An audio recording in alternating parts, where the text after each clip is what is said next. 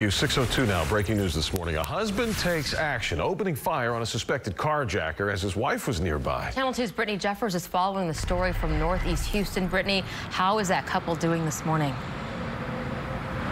Well, we found out that the couple wasn't injured in any of this, but I did just check in with the HPD, and they tell me they received 4 911 calls from this property. They say there was one woman hiding inside the restroom at the time, calling for help.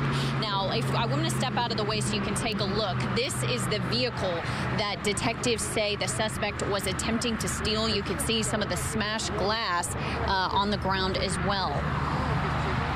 I just saw, I go the gunshot, and only I see the guy pointing, and the other guy was running inside the store. A simple stop at a gas station. According to HPD, the driver of this SUV pulled into this Valero gas station off the East Tex Freeway with his wife. And while the couple was in the parking lot, a man attempted to carjack them and jumped inside their vehicle. The vehicle owner, protecting his property, discharged a firearm, striking the suspect, who was later transported to an area hospital.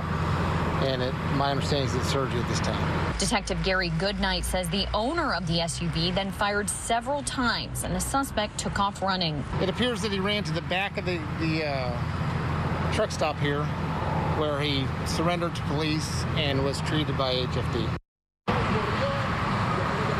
Now, you also heard from a witness who was at the gas station. He says he was parked in his truck when he heard what he recalls to be about 5 gunshots out here.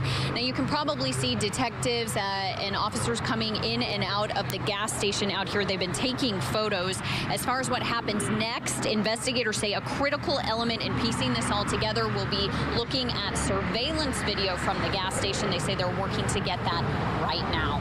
Reporting live in Northeast Houston, I'm Brittany Jeffers, KPRC, Channel 2 News. Glad that couple's okay. Brittany, thank you.